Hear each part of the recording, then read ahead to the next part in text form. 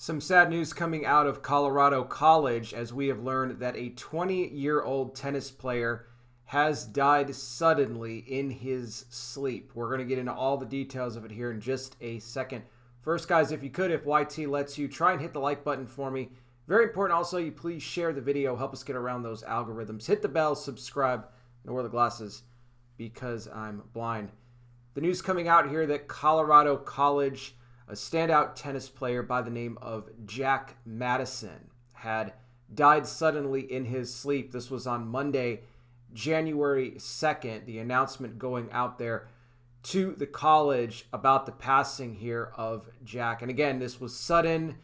There was no signs of this, any sort of an issue prior to his passing. They said that Jack was a treasured member of the tennis team there on campus, and somebody who not just was a tennis player for the school, but also was editor for his undergraduate newspaper called The Catalyst. He was going to be, his passion was really to teach history. And he was even thinking about a double major. He had passion for art as well.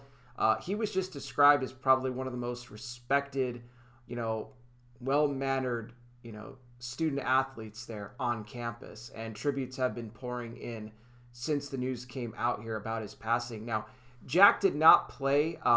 He was a sophomore, but he did not play his freshman year for Colorado College because of a hernia injury. He did play some matches later on towards the end of 2022, some doubles and singles matches, but he did not play for the actual Colorado College team.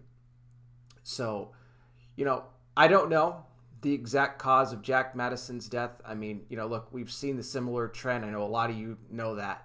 I've been reporting on it. But, I was curious because I didn't see this initially in the report, but I wanted to know Colorado College and their policy on the pinchy. So I took a look at it, and, well, not only do they require all of their students to, and not just students, but students, faculty, teachers, everybody to get the pinchy, you have to be fully pinched, but also they're all required to be boosted as well.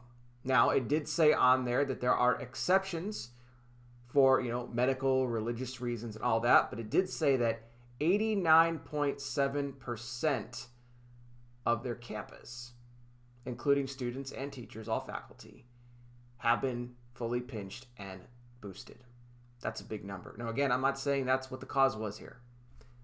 I'm just letting you know their policy and, tying this all into similar patterns that we have seen of more young athletes, especially like Jack Madison, who have passed away. But look, regardless of what the cause is, and again, I will never come out on any video and say 100% that, yes, this is what it was, because I just don't know. But what we could do is pray for the family of Jack Madison, all of his teammates, friends, that God would just be with them and comfort them at this time, because it's going to be very difficult, especially for the family, to move forward. This kid had a lot of goals. He had a lot ahead of him.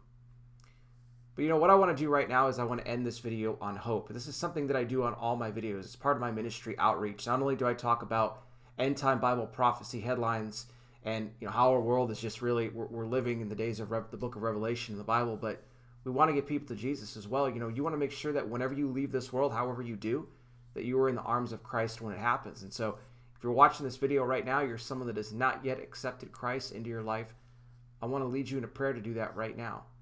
This is a prayer you could do in your own words, but I will give you the steps you need to bring it before the Lord today. First thing that you want to do right off the top, acknowledge you are a sinner. That is something that we all are. The good news is that God gave his only son, Jesus Christ, to die on that cross for the sins of all the world. As he died and rose again for you and me, he paid the cost. What you have to do is repent of your sin. And repent means to turn from your sin. Not just to say you're sorry and jump back into your old ways, but to turn from sin, which are those lifestyles, habits, patterns, behaviors, the things in your life that go against the word of God. If you humbly go before the Lord, though, and ask him to forgive you, he'll wipe your sin away. And the Bible says he doesn't remember it any longer. And then you invite Jesus into your life to be your Lord and Savior. When you do that, you become born again, a child of God. You will have eternal life. Trust me when I tell you there is no greater decision that you will ever make than the one you do to give your life to Christ. And I pray you make that decision today. I'll have more on this down below. As I mentioned, you guys can let me know your thoughts. Prayers once again going out to the entire family of Jack Madison, that God will be with you all and give you peace and comfort at this time. I'll be back with more. You guys take care. Please be safe out there. God bless each and every single one of you. I'll talk with you soon.